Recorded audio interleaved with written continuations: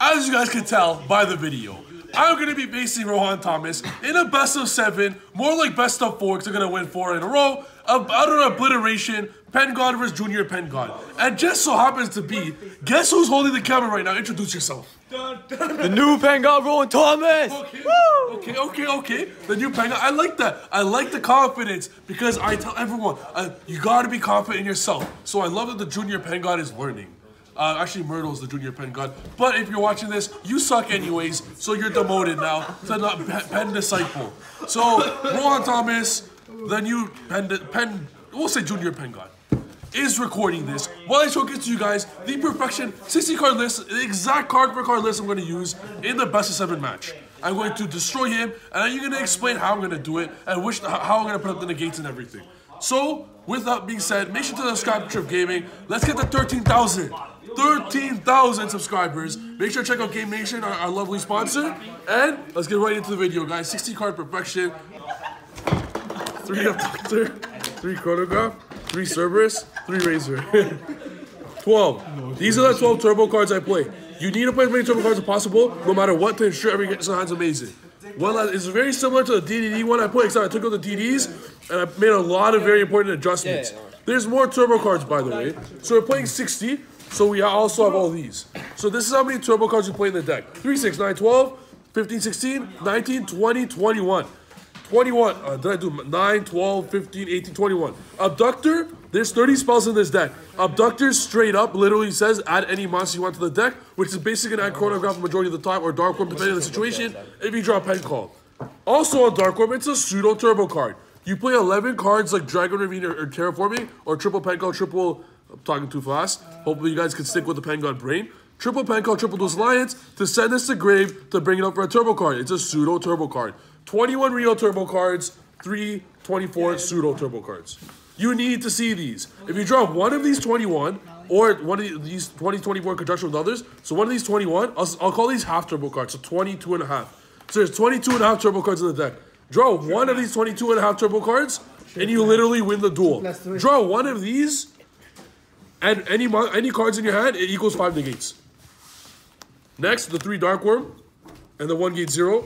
You don't need to play 2 because you win after going first and going second. You just want to not draw. You don't want to see too many of those. And it's good to draw a late game just to have more gate 0s, but I prefer the consistency of it. I know it's 60 cards, but if you look at all these cards so far, we went through 25 cards so far. They're all consistent at like the best cards you want to see in your deck, right? Next, 2 Jocko, which you have to play. Next, Zephyr Nui. Hey, Trif, why are you playing a Zephyr card in your deck? This is actually the only Zephyr card alongside this Trap. And let me tell you guys the new game plan here. I took out the DDs for this engine in itself. Instead of sending Kepler, Electrum sends one thing and one thing only. Zephyr Nui, unless you banish it with Desire, which is all good. You banish it, and you literally pen summon it, and you get a free negate. And then you link this away anyways into the PK card to get 2 more free negates in the Fog Blades. So that's the new game plan.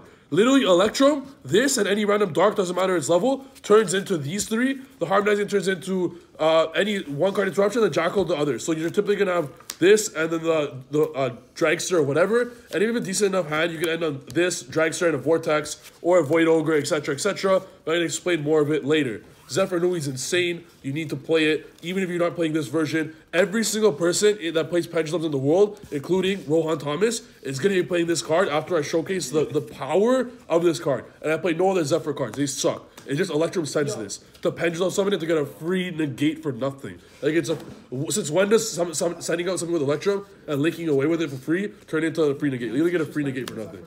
Next, the Magicians. Before I played a much smaller count, but after testing, I realized that Magicians are absolutely necessary in terms of having the utility of the Magicians and having scales. I used to play 2 Harmonizing. That's just stupid. 3 for sure. 3 Wisdom Eyes. Now, Wisdom Eye you need for the scales. If you draw Wisdom in hand, you have these 12 on top of the 3 Chronograph, which gets Gazer, ensuring you're going to have scales no matter what. So even if you get hand trapped, your Electrum gets hand trapped, this gets that gets that, you always have scales no matter what. Now, you only need 1 of each of these. That's it. Janky is not necessary. I don't care for Vortex whatsoever. In fact, I don't even like going into Vortex. I like saving it late game. When they don't see out of nowhere, you'll have the Vortex in their top decking, you'll auto-win. I only play 1 as Dragon Pit because you need it for any back row deck. 1 of each of these That's all you need. Anything more, I do not agree with. One oath, because honestly, I do not even like I don't like any of these magicians. They brick too much. I not want to see magicians in my hand. I just want to see 1 or 2. And with 6 pen call, you want the opportunity to get as much as you want. And I'm debating right now playing triple harmonizing and like 3 magicians and then 6 pen calls. Just the only reason the magicians are here is because of harmonizing and wisdom. And the one card that no one in the world knows is this. Yeah, so this card's insane. If you draw it, random or whatever, going second, just clear an interruption. But this is way better than Janky, and here's why. Harmonizing bringing out a time breaker is a million times better than bringing out a Janky. I don't care for Vortex. I care for Synchro 7s. I don't care for Absolute Plays. I always want another level 3. I want a Dragster no matter what. No matter what. Or a Meteor Burst, whatever. I always want a level 3 no matter what. A lot of the times, Time Gauge is gone because of various reasons. You always want, I prefer a second level 3 in the deck as opposed to a second level 7 in the deck. Because I prefer Synchro 7s over Absolute Plays instantly. And its utility is actually insane against, like it takes care of Colossus, etc., etc. Next, the cards that are absolutely insane that everyone also needs to play. 2 PKs. So, plain and simple, after you pen summon, you get these 2 Fog Blades for free. And you need, instead of playing 1 Boots, because you simply send the Boots, add this, right? So you get 2 free Fog Blades. A lot of the times you send this, add this, and then you special summon it because Rusty's a PK. And if you have the Destrudo in the grade, which we also play, because you play a triple Dragon Shrine, 5 Dragon Ravines, a lot of times you already have the Dark Worm. So having a Destrudo as well is fantastic. You get literally a free negate. Like a completely free negate out of nowhere on top of the 2 Fog Blades. So Rusty actually turns into double Fog Blade and a Dragster. Like for one generic Link 3, which is absolutely like insane. And it does not brick. Drawing these is fantastic. Because you want outlets for your discard cards. The 5 Dragon Ravines and the 6 Pendulum calls, you want outlets you want something to discard with. Pen call Dark Worm feels great for a reason. Because when you pen call one of these, it feels even greater. So always ensure having one of these in conjunction with one of the discard cards is incredible. Just a free +1. And lastly, we play Mirror. Because going second, we go Yazi. And it ensures we have a bunch of cards that are amazing going first in the deck. As you notice, most of the negates from the deck happen in the deck. It's not like you have to hard draw an Avion or Jackal for the negate. Most of them, where's our Zephyr card? Where are you at, bro? Other than my hand every single time not sent, I always like hard draw that card, but where is it? Zephyr, okay. So these cards stay in the deck. It's a 60 card deck. You are not drawing these, bro. You are not drawing these. So this is where the negates come from going second. You are not drawing these. It's a 60 card deck. Even if you do draw them, you have a negate in itself. But you send these off random stuff from the deck, getting 3 free negates that are not even on the field, leaving you space to actually summon. And this is also in your deck, leaving you like free Nightmare plays and Link plays with Yazi and Destrudo.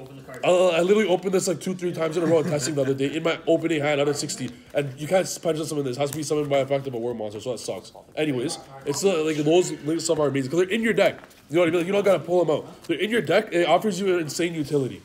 And the reason why you don't brick are the 5 Dragon Ravines, discarding what you consider a brick, and then triple pen call and triple alliance. You have 11 discard outlets. You never have a dead hand. Ever. You just discard the dead card.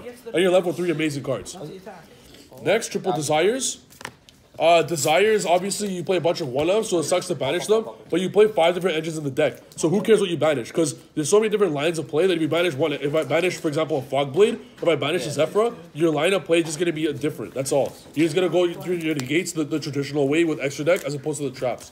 So even if you banish them, it doesn't matter. Having that consistency and extra draws are extremely important. 3 Allures, because literally the entire deck is dark, literally. Upstart Goblin, because consistency in a 60 card deck. That's actually just a meme. I'm playing it just literally for the meme. Playing an Upstart in a 60 card deck is hilarious, and sometimes it does help with Abductor. But for a random troll for nothing, it is literally for the jokes of it. I don't actually play it, but just for fun of it, I play it. Just for shits and gigs. And then 1 Zephyr for Divine Strike and then 2 Fog Blades, and that's 60. I will change absolutely nothing. This deck's perfection. I absolutely love it. I love it. I'll kiss it. I'll make love to it. I love that deck. One sec. My girl's calling. Hello? No, fuck off. I'd rather play Yu-Gi-Oh. That's literally how much I love my deck. I prefer staring and kissing on my Yu-Gi-Oh cards than my girl. I hope she doesn't. Oh wait, she watches my videos. I lied. Okay, not really. I don't. You're annoying. Anyways. Okay. Next, priorities, bro. Electrum, obviously. Next, the way you go into the Rusty. So Electrum, you pen Zephyra, and you pen the Dark. Electrum and the Dark, or Electrum and the Zephyra, after you get the free negate, go into Underclock. Underclock and the random Dark, go into Rusty. So you get the free 3 interruptions, and then you actually do your normal plays like Jackal, Dragster, off the Harmonizing, and then the Destrudo, because if you have Destrudo and Grave for free, because if you draw, you have 9 ways to send it to Grave, 10 actually if you hard draw it. So if you get it for free, you literally just add the boots, special, get the free Destrudo. That's how you get the 6 negates. If you draw 1 of your 10 ways to go into Destrudo.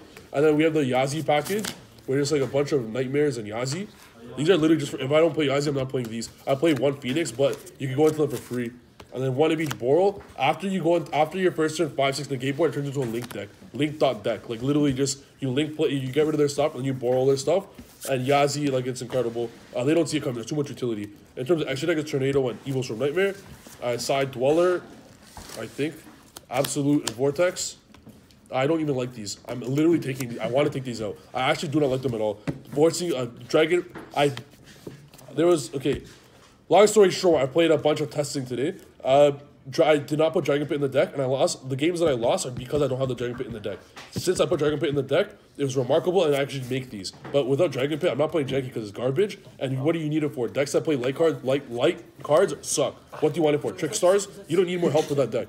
Otherwise, I'll take them out to add more link cards for the plays. Now Synchro 7s, because a lot of it is revolved around Synchro 7s, is a Dragster and a Yazi. Going first, you Dragster them. Going second, you Yazi them. If they don't expect Yazi coming, so you literally obliterate them. After you Yazi their whole field away, you literally just pen 5 and look at their faces, they cry. Last card in the extra deck is Void Ogre. Insane. Holy crap. You already have Fog Blades in terms of monster negations and Jackals, so the deck needs more Spell and Trap interruptions. There's a board I put up in testing. I didn't even open it that good. I'm not joking. No, it wasn't Vortex. It was something else. Sure. I think it was. No, it was Vortex. It was literally 3 Spell and Trap negates on board, plus these 2, plus a Zephyra. I had 4 Spell and Trap negates.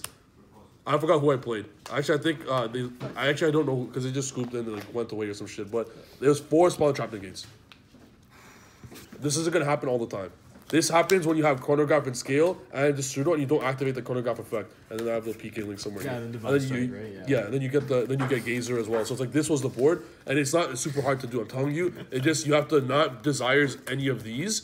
You have to not desire the Chronograph, have Chronograph in the Scale, and have Gazer come out, and Destrudo come out, and Boots. Like obviously you're not always going to have this. The typical one is this. This is the typical one with the PK link over here. This is the typical board. And side deck, 3 Cherries, 3 Ash, 2 Ogre. Going second, these are incredible. I want to play more. I want to play 12 of them. Every level 3 tuner in the game. Because your opponent, you play Yazi. So even if you open doubles, you just literally pen summon it. Even going first are not bad. I might even main deck a build with 12 hand traps main deck. All the ghost cards. Because you pendulum summon them and just go Dragster at the end. And going first, it's both offensive and defensive, because when you already get the 3 free negates off the traps, you need Spell and Trap negates. You absolutely need them. If you have the double Fog Blade and the Zephyra, no other Spell and Trap negate, it might not be enough. If you get 2 Spell and Trap negates and 2 Fog Blade, it's auto win. So that's the hand trap count. We play 2 even. Next we play 2 Rangatops, 2 evenly, 2 reboot. This is for every single deck that plays back row, and also the utility allows me to play these 4 in any decks that play like monster negates as well. But I would prefer to play, these are mainly for back row. You don't want to assign too much, right? Ideally, I might take out evenlies for 2 more hand traps, but I'm not sure yet. And lastly, in a Soul Day, because just for the cherries. And I don't care about Saryuja FTK because after lots of testing, my rating on Dueling Book with Saryuja FTK is like 5 and 5. My rating on Dueling Book with Pendulums is almost undefeated. Like my rating with Saryuja FTK without misplaying, it is too much luck sack. Like if they luck sack me and if I don't hit the dangers, fine. But out of 5 cards, Danger Nessie, okay, you hit something else. Okay, Danger Bigfoot, I hit Bigfoot. Like if you hit 1 card early on in the early game, the deck's dead. You can't do anything. But if they can get everything early game, they'll get that DK. So I don't need to side it, so usually just for that. There's not enough space. That's the deck. That's the main deck. That's the victorious deck. It's going to go 4-0 in this battle of the gods. I mean the god and the demigod. But we're going to see how it goes. So stay tuned, guys. All right? This is video number 2. You guys seen the deck list of Rohan. It's a pretty good deck. I'll give it to him. It's a solid deck. It'll destroy Sky Striker. It'll destroy Thunder Dragon. It'll destroy all the garbage decks out there. But it's not going to destroy the greatest deck out there, which is mine. This is the second video. In the next video, we're going to showcase in the Rohan versus Pengod battle. It's going to be duel number 1. What's going to happen? Let us know in the comments below who you guys got. And if you guys weren't paying attention to the first one, loser eats their own Electrumite. I'm not eating my own electromite. Rohan's gonna eat his electromite. And we're gonna catch it all on video. The loser of this eats their own electromite live on video and does an apology video for the other, proclaiming the brilliance of their pendulum prowess live on camera for you guys. Hope you like the video. Make sure to like, comment, subscribe, check out GameNation, and we'll see you guys in the next video. Peace.